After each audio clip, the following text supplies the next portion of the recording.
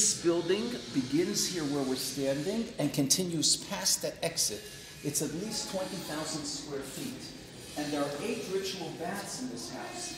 Here is a mikveh, a ritual bath to use as you're entering the house. We come into a glorious foyer. Much of the stucco on this walls is original stucco. And you can see here how this room looked. We actually have these doorways and pieces of the roof. This is not a guess. This is exact. This is a very wealthy family. 8 ritual baths. Why so many ritual baths? My suggestion is everybody is eating on a daily basis foods that require the body being pure. And your furniture has to be pure. And your clothing has to be pure. And your metal dishes have to be purified. And if I'm wealthy, I have a mikveh by those bedrooms, by the dining room, by where the workers work. Let's look at this building. This is not even a complete mock-up of this house. This is just a taste. And in a moment, we will enter this courtyard. But look at the many rooms over here. Again, 8 ritual baths. There are, most cities of the world don't have 8 mikvahs, even with great communities. So this is a house with a view that overlooks the Temple Mount. From this house, you would see the Temple Mount, the Mount of Olives, the lower city of David. What a glorious place to live. Look at the beauty of these dishes. That's a sign of wealth. They're not simply functional. And then in this dish, there is a break in the middle. It has been tested in the lab. It was done after the vessel was made. It wasn't made for that. And Rav Asher Grossbart says this must have to do with purifying clay cheres, with purifying pottery. There's a concern here for purity. We see that here with these stone dishes and stone vessels. And when you make those cups, pieces come out, which are then used as weights, which Professor Ronnie Reich says normally weights are used with lead. The stone weights are a sign of the Jewish concern for Torah. Here is what Professor Nachman Avigad called a foot bath, and a revas raglaim. Rabbi Yaakov Weinberg Zatzal said, yes, that's probably the revas raglaim mentioned in the Mishnah. And here you see stone tables. Overwhelming concern for purity because stone does not become defiled. Klei even einam mitamim. This house is so grand, and location, where it is, and the fact that we found 2 stones that say Bar Katros, which is the name of a family of high priests, of Kohanim Gedolim, mentioned in the Talmud, suggests that this is the home of a Kohen Gadol. This neighborhood was destroyed by the Romans.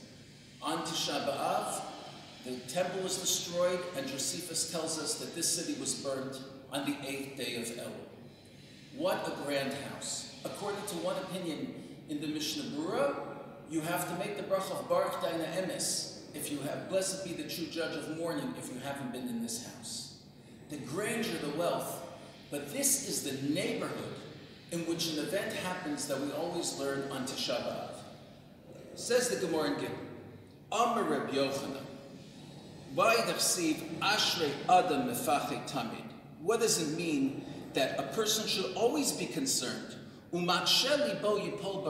he hardens his heart, he will fall in evil. If you don't consider the consequences of your action, what is the worst case? And Akamtso Bar Kamtsa Chavri Yerushalayim is the first example. On that little difference between Kamtsa and Bar Kamtsa, Jerusalem is destroyed. And so the wrong person is invited to a fancy meal, and Bar Kamtsa goes to engineer the destruction. And they say, no, we can't kill him because what will people say? But what happens if there won't be a Jerusalem and there won't be a temple? What are the consequences? What is the context of our actions? What's really going on? Are we ultimately concerned? Are we ultimately responsible? On these little things Yerushalayim fell. We have to consider and we have to think. There's no doubt, absolutely no doubt, that this is the neighborhood and the type of home in which that fancy meal, when Bar Kamsa was thrown out, took place. We're in that scene. We don't want to make that mistake again. Hi, this is Binny Freedman speaking to you from Gush Etzion. I wanted to share with you a quick thought. We're getting deeper into the 3 weeks. Today is the 23rd of Tammuz. We're leading up to Tisha B'Av, the anniversary of the destruction of the temple. Chazal tell us that the second Beit Mikdash was destroyed because of Sinat Chinam. What does that mean? What does it mean to have hatred for no reason? You can't hate somebody for no reason. So the Netziv, Naftali Tzvi Yehuda Berlin, the Rosh Yeshiva Volozhin, in his commentary on the Torah, Ha'emek Davar, has a page of introduction before the first book of the Torah, before Sefer Breshit. And he asks a very simple question. Why is this book called Sefer HaYashar, the book of the upright, the book of those who were straight and true? Avram Avinu, Yitzchak, Yaakov, the role models of the book of Genesis, they were righteous, they were tzaddikim, they were pious, they were chassidim. Why specifically are they noted for being yesharim? Says the Netziv, because even though they were righteous and they were pious, what God really loved about them was that they were yesharim. Avram Avinu, whose life was spent fighting idolatry, attempting to spread monotheism in the world, nonetheless, in the way he dealt with idolaters, who were the antithesis of everything he believed in. The way he treated even idolaters, our forefathers treated them with love, with respect. He asks, how could it be that the period of the Second Temple, which included Torah giants, the Tanaim, the authors of the Mishnah, Rav Yochanan ben Zakkai, Rabbi Shmuel, Rabbi Gamliel, how could the temple be destroyed during the period of such giants? Because he says, even though they were righteous and even though they toiled in Torah, they weren't straight. They didn't treat those around them who had differing opinions the way God wants us to treat our fellow human beings. He defined sinat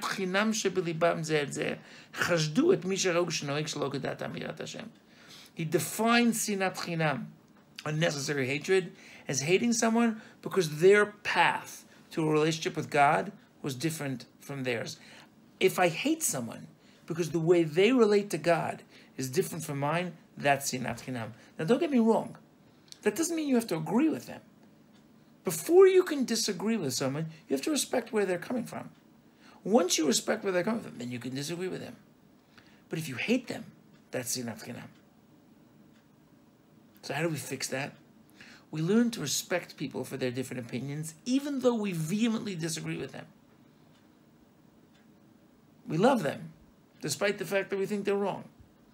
If we could all feel that way about each other, we'd live in a different world. Yehi Ratzon, that one day soon, we'll all walk in through the gates of the old city, up to Har HaBayit, to the Temple Mount, to see the rebuilding of the temple, to see the offerings come back, and everything else that we dream of. But most of all, a place where Jews can put aside their differences, where there's no section for the Reform and the Orthodox and the Conservative and the Conservadox and the Reconstructionist. We just all get to be together in the service of Hashem. Wishing us all peace soon.